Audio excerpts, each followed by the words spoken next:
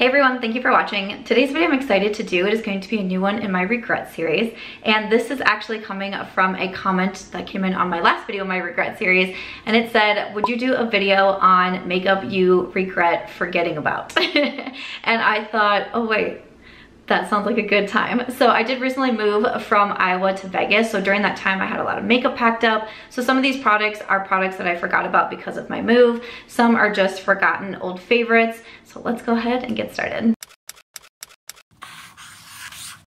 Alright, I am very excited to do this video, and I did just do a video in my regret series. It was makeup I don't regret buying, or my top 10 beauty purchases of 2021, and that's where the comment came in at, and I thought, I don't really want to wait to do another regret video. I want to do this one right now. So I can also link my regret playlist down below, and I think that this is going to be a really fun one to add into the rotation. So before we jump in, let me show you my Vegas OOTD. Step over my dog who's laying on my feet. So here is the OOTD today. I just have this little two-piece from Laura's Boutique. I thought it was really cute, and with the holiday, I thought it was like fun and festive, and that's what we are rocking today. I did do, well, just a slight bit of filming on this look. I am using the new e.l.f. Putty Bronzer. I have a first impression on my TikTok, which is by Samantha March. It's probably gonna go up on my Instagram also, which is marchbeauty if you wanna check it out. And then the eye look that I did, I do have this exact eye look, a tutorial on my Instagram Reels also,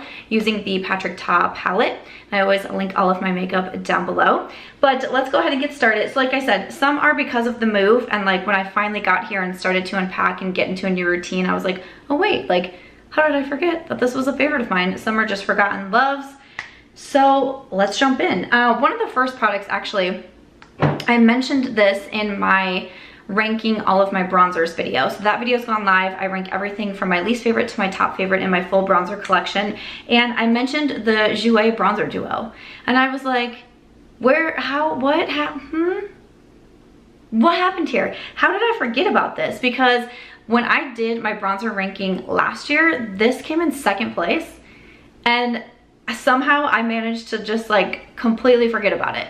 I have gone more in the direction of cream and liquid products these days, which probably has something to do with it, but still, I really like the Jouer Bronzer Duo. I am wearing it today, mixed in with that e.l.f. Putty Bronzer, because things didn't go the best. I definitely needed to top it with a powder bronzer, and I was like, I am going into that Jouer. Like, I am keeping this out. I'm keeping this front and center because I really thought I was gonna hit pan on this side of the bronzer. It has a pretty large dip in it, and I am back to like, I'm gonna try to make that happen. So I definitely regret that I forgot about this one, and I feel bad. Another product that I have on today, this is one that I just kind of forgot about. I don't really have a good reason, I don't think. I just kind of forgot. And then when I got here and I like slowly started to open my bags and my boxes and I started to pull makeup out, this was a foundation that I stumbled across, and I was like, I haven't used that in a while. Like, I'll just use it real quick. And then I immediately was like, wait, I don't understand. Why did I stop using this one? What happened here? This is from Dior, and it's their Forever Skin Glow. I really like Dior complexion products. I don't know if you guys have ever heard of this one product. It's called the Dior Powder No Powder. Happens to be a favorite of mine. I don't speak on it much. I don't talk about it much. I don't promote it much. But it does happen to be a favorite powder of mine. Also the Dior Backstage Face and Body, like that foundation has been a favorite of mine since I purchased it. There was another one from Dior that I also really enjoyed, and now it was like Dior Forever, what was it? Like, it had like a really weird name, like Dior Forever, Dior Forever is what I remember it had a weird name. But this is the Forever Skin Glow, and this is beautiful. Like I said, it's what I'm wearing today. I've been wearing it so much recently, and I'm like, how did I forget about this product? I definitely regret that. It's a nice medium coverage. It's still really lightweight. I think the wear time on it is great. It gives this nice glow. I do have more dry skin since moving to Vegas, so I like that it gives me a little bit more of that glow. And then, of course, paired with the Dior Powder No Powder, it's like, everything's great. So Dior is pricey. I bought this one myself too, and I mean, I've bought all my Dior products myself. I somehow have not caught the attention of Dior yet. I'm gonna need someone to get on that because I don't understand how that's a thing. But I've bought all the Dior products myself, and even though they are more expensive, especially their complexion products, I'm really impressed with. I do have the shade 2.5N, and this does have SPF 35, I believe. Yes, this has SPF 35 in it. Next up, this is a product that I forgot about because of my move, because I got it like right before my actual move, but even just starting to pack up, because my moving truck came 2 weeks before I actually moved. So I had to have like the majority of my stuff packed up, and I had just gotten this, and I spoke really highly about it in a Makeup Monthly, really enjoyed it. And then once it got packed up, I just, you know, kind of like out of sight, out of mind. And once again, as I slowly started to unpack and I found this spray, I was like, wait, how did I forget about this spray? Because I so enjoyed it. This is from Benefit, and this is the Professional Super Setter. And I had said when I reviewed it, I was a little bit surprised because, you know, it's a makeup spray, and while I do think they're important and I do pretty much use them on the daily, it's usually not one of the most exciting products, so it can kind of be like, you know, okay. But I think that this is a really good one, especially for longevity. It really kind of locks everything in place and makes everything stay. So I had just kept using my Urban Decay All Nighter. That was one that I found right away after I moved, so I kept putting that on, because now being in the Vegas heat, like I really want to make sure that my makeup isn't melting off my face and everything. But this is also another really great option, so I was kind of bummed that I forgot about it for a hot second there, but it's back.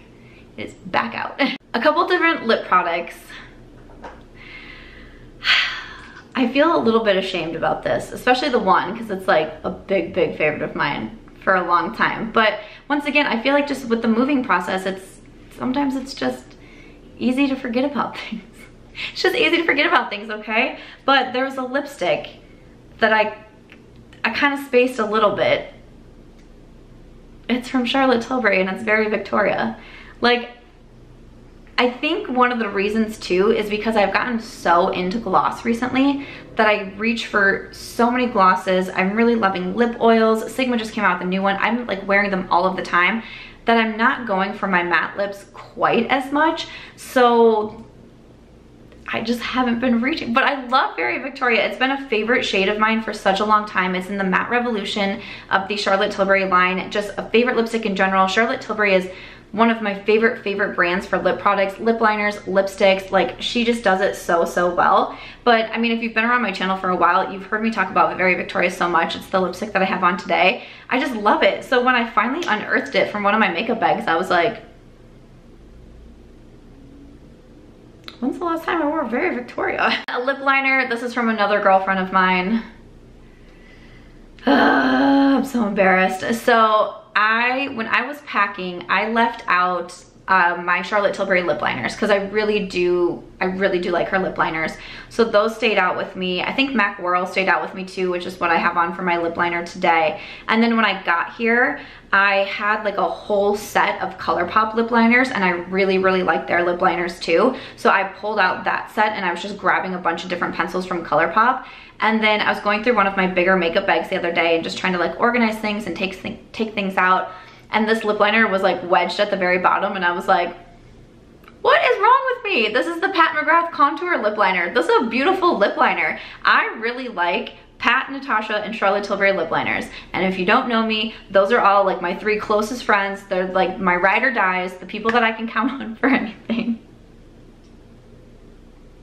In my mind, that's who they are to me. So yes, but I did mention in a past video, I was like, I like all of these lip liners, and I started a new series up again on my channel, which is a beauty battle, where I take 2 products that are really similar to each other and that I really like, and I put them head to head, and I tell you which one I think that you should buy, like if you are only getting one of them. And I said, I'm gonna put Charlotte, Pat, and Natasha, their lip liners, all 3 of them are gonna go in my next beauty battle, which is gonna be one of the next videos that I post, because now I know so many of you are excited to see this battle, the Sigma Ambiance against the Patrick Ta Major Dimension palette, which is what I have on my eyes today. So I'm really excited to do that video. But I was thinking about it too, because I had just unearthed this one, and I was like, how did I forget about Pat McGrath?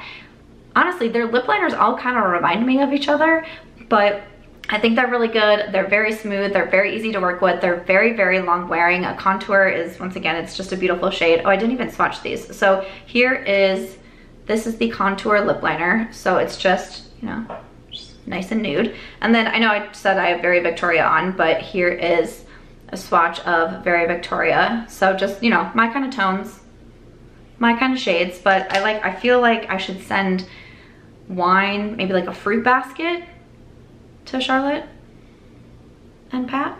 This is another one I definitely forgot about because of the move. It just, you know, it just happened. But this is a setting powder, and this is from Nikkia Joy Cosmetics. This is a great setting powder. It is a beautiful setting powder. And when I was moving, the only powder that I left out, is that right? I was gonna say the only powder I left out was the Charlotte Tilbury. I'm pretty sure, I don't think I left out a loose powder. Because when I was moving, I wasn't wearing makeup, I was driving across the country, like I wasn't filming, that's not where my focus was my makeup, so I didn't pack a ton of stuff. I do have a video on my road trip makeup bag, so I can link it and then we can all verify if I'm like lying to you right now. Because I wanna say I had a loose powder out, but now I'm like, what loose powder did I have out? Like I don't remember.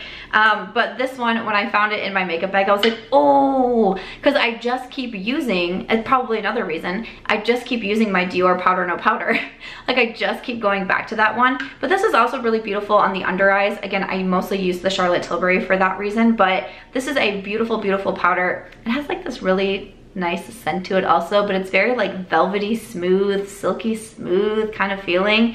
And it's just a good one. So when I found it, I was like, again, how did I forget you? I have an eye product, and I feel like I kind of forgot about this one, mostly just because of makeup preferences, but now my makeup preferences have switched, and so I brought this one back out and I use it all of the time. This is from Sigma, and this is the Eye Base in Bubbly. This is such a beautiful product. So I use this as an eyeshadow. They do also have matte formulas of this one too. This one is just very shimmery and beautiful, but there's also matte ones and you can use it as an actual like eye base eye primer.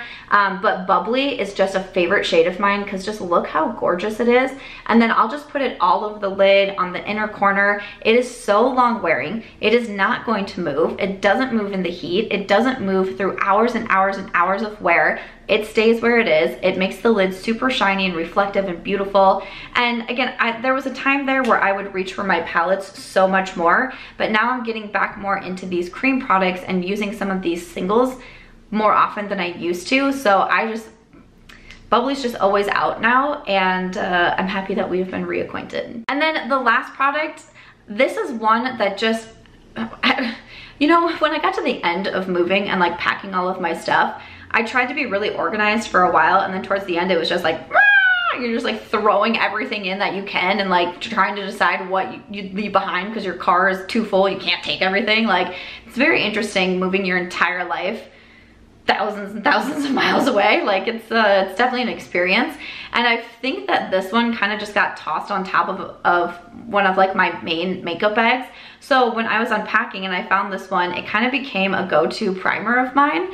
I think just because it happened to sneak into one of my priority bags. But this is from First Aid Beauty. This is their Coconut Skin Smoothie Priming Moisturizer. Okay, so I do like to use this as a primer. I typically will use it before makeup versus like skincare where I use it as the last step as a moisturizer.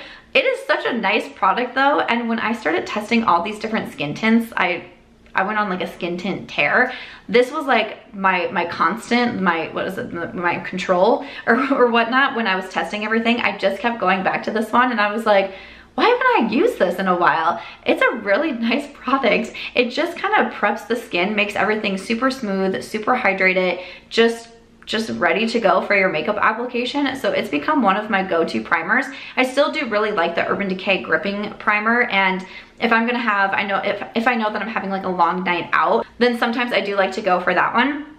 But otherwise, especially being in the desert now, I'm constantly trying to make sure my skin is moisturized and hydrated and just doing my best there. So I keep reaching for this one. So I kind of regret that I forgot about it for a hot second there. But again, glad that I have it back in my life. Glad that I'm using it more lately. And after that, those are all of the products that I regret forgetting about. That's my bad. That's my bad. So if you would like to see this video enter into my regret series rotation, please do let me know. Or if there's any other ideas you have just in general or for the regret series, of course drop them in the comments because I always found it so helpful. And when I saw that comment come in, which was last night, I was like, wait, I have to film that video right away. So thank you so much for suggesting this one. Let me know if you have any other recommendations for me. And other than that, if you enjoyed it, please make sure to give it a thumbs up. I hope you also consider subscribing before you go, and I'll see you in my next video. Bye. I hope it doesn't look like I've been naked the entire time.